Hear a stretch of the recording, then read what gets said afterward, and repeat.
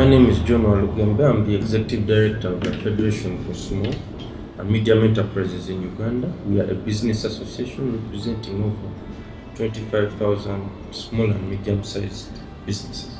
For our members especially, we look very much at sustainable production and consumption. The market trends are changing. The needs by our customers are equally changing.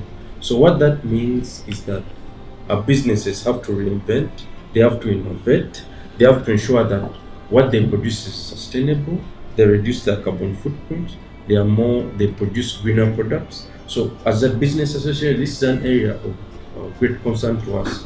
The first point is that this area is so important, it's linked, because we are teaching our members that sustainable consumption and production is important. But now I'm going to tell them, it's actually linked to the SDGs. What that means is that everyone is pushing in the right direction and we cannot afford to ignore this area anymore. The second issue that I'll have to tell you is that we need to work with other actors. We cannot work alone as the private sector.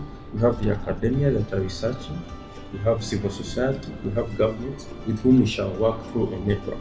So for me, Innovation for Sustainable Development is a good network that I think our members should be able to tap into. Finally, I'm going to tell them that as businesses, if you're going to attract funding, if you're going to attract support, there's things you may not do going forward.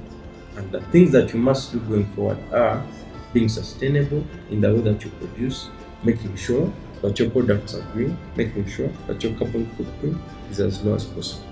And what I can say is that such a network is very, very important. We cannot afford to work in isolation. And so I just want to appreciate the organization of this event. As far as I'm concerned, I'm extremely glad that I came.